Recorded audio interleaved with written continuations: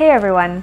I hope you're doing well in these really strange times in the world and that you and your loved ones are staying safe. Today we're going to look at affordable ways that you can update your patio so that you can enjoy it all summer long. If you're feeling like your patio could use some sprucing up, but you don't want to splash a bunch of cash, I've got some ideas for you. Whether you're a die-hard entertainer or you just want to create your own private little oasis, these affordable patio update ideas will help you create the perfect space that you'll want to enjoy all summer long. So number one is outdoor furniture. I know I said affordable updates, and I know that furniture can get pricey, believe me. But I do believe that having an inviting and comfortable seating area is really what can make or break your outdoor space. If buying new patio furniture isn't on the table for you right now and you already have some, I would suggest maybe you try to refinish it in some way, like by painting it or like sanding it and staining it, for example, if it's wood. Repurpose what you already have, bring something outside from inside, maybe that you don't use anymore. Or you can try and build your own furniture, which is still cheaper than buying it new, although of course it takes a little bit more effort. There's a lot of really great free plans online. A couple of my favorite websites that have free furniture building plans are the designconfidential.com and annawhite.com. Some beautiful plans there. So the first thing to consider when you're shopping for patio furniture is how you want to use your space. So, for example, are you planning on dining outside a lot or entertaining multiple guests? Then if that's the case, you'll probably want to get a proper dining table and chairs. Whereas if you are just planning on having a chill out area, then yeah, you could probably get away with just a sofa and a coffee table type setup, or a conversation set. Or for example, if you have a pool, you might actually only want a couple of loungers and a side table. So it really depends on how you want to use your outdoor space, the kind of furniture that you need to look for. So the second thing to consider with outdoor furniture is whether or not you actually need to leave it outside all year round.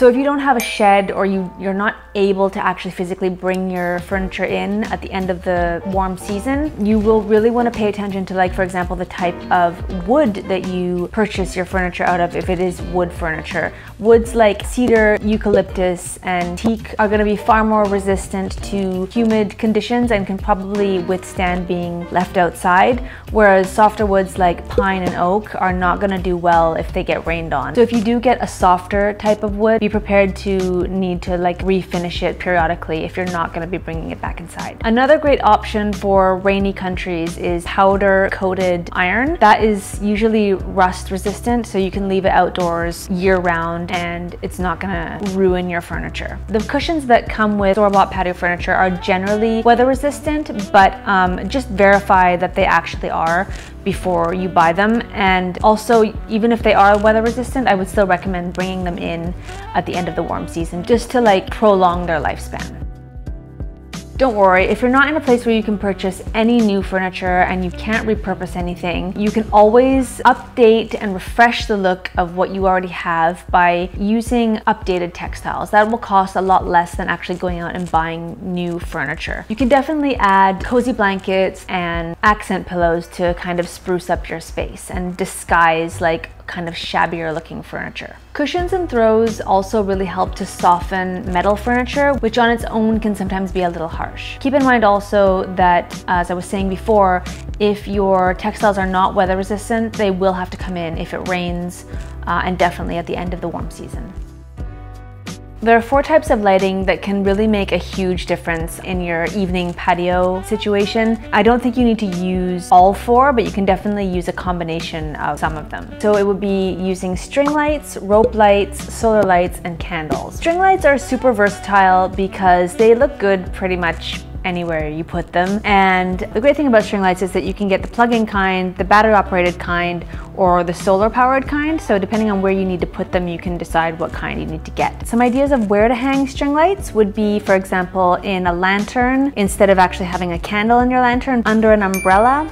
You can anchor them across the top of your patio or gazebo, along a balcony railing, around a bush, around a tree trunk, or even cascading from branches. These are just a few ideas. I've mentioned this before in other videos, but I'll say it again because I think it's a really important point that not everybody necessarily thinks about, and that's to get warm white colored lights rather than cool white, because cool white tends to be kind of officey and sterile feeling, whereas warm white casts more of like an orangey yellow glow and definitely feels a lot more cozy and inviting. So definitely go for the warm white rather than cool white when you're buying your string lights. Second type of affordable lighting is rope lights. Rope lights are essentially like Christmas lights in a plastic tube. The plastic casing makes them weather resistant, which is great, so you can put them pretty much anywhere. Rope lights can be used to outline a path, to highlight steps, to delineate a specific area of your patio at night, or to illuminate railings. As a tip, if you can tuck your rope light under like a lip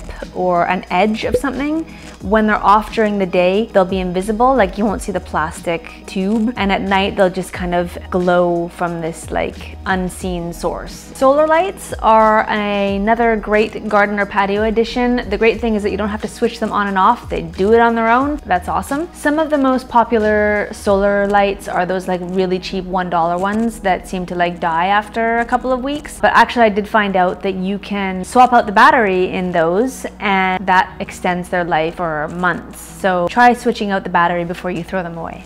So candles can really add to your patio's ambiance. You can place a variety of candles in clustered lanterns and in individual holders. Of course, candles are a fire hazard, so never leave them unattended and be mindful of them when you're using them. If you're scared of using real candles, definitely go for flameless candles. They kind of create the same effect and they're not gonna burn your house down. And don't forget citronella candles if you live in an area that has nasty mosquitoes. Next are fire pits. You can DIY a fire pit, or you can buy a very basic one for under $100. If where you live allows for one, fire pits really are the ultimate patio addition. Plants and planters are probably the single most impactful change that you can make to your outdoor space. I personally either buy plants from my local supermarket when they're in season, like around now in the spring, or I buy seeds from the dollar store. Packets of seeds cost like $1, and flats of about 18 flower plants cost me less than $10, and those fill up my whole patio. So honestly, it's really quite inexpensive. If you're short on space, you can try going vertical with your plants. You can use hanging baskets. You can even use like a grid on the wall and hang the plants off the grid on the wall. If you have a bit more space to play with, you can get larger planters, and those make quite a big impact visually. Try mixing planters in different widths and heights and group them in odd numbered clusters. Hammocks and hanging chairs can be a really cool addition to your patio as well. Hammocks need a bit more space, but hanging chairs don't need a lot of space. You can also get the ones that have like the freestanding base if it's an issue to hang it from your roof. This macrame style hanging chair and this hammock are my absolute favorites. They're both super affordable and they're both available on Amazon, and they'd look amazing in any garden or patio. I've linked them in the description in case you want to take a look at them. Next are outdoor rugs. Now before you shake your head at me and leave me an angry comment, outdoor rugs are a thing. Weatherproof rugs do exist, and they're a great way to tie your outdoor seating area together. Usually they're woven out of man-made synthetic materials, and they're quite durable, and they can really pull your whole look together. They're also really great for covering like ugly flooring or decking that maybe you're not actually able to replace at the moment. You can just cover that up.